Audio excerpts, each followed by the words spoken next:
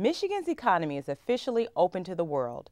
That's according to state and city officials at a recent press event celebrating the opening of the new Upwardly Global office in downtown Detroit.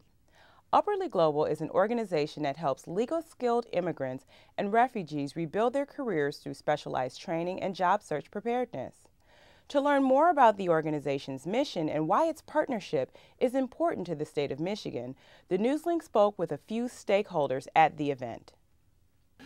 Upwardly Global is a national nonprofit organization that is working and has a focus on making sure that our work-certified immigrants and refugees are being utilized to the fullest potential of their skills.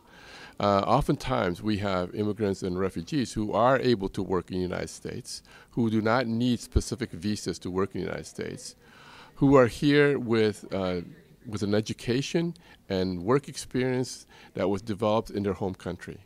But because they do not know the U.S. systems for applications, they do not know the U.S. network system, they are usually in jobs that are not fulfilling their abilities.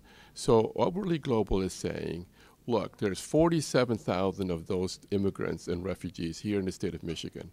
They are underutilized, and we want to be helpful to the state of Michigan in identifying them, giving them the necessary training and assistance to be able to give them the full opportunity to participate in our growing economy.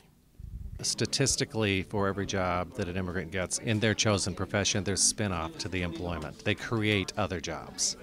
It's really an economic driver. LoRa is probably the largest of the licensing regulatory entities in the state. So we have been working with Upwardly Global for probably up to a year on making license guides and making information available on the professions that we licensed.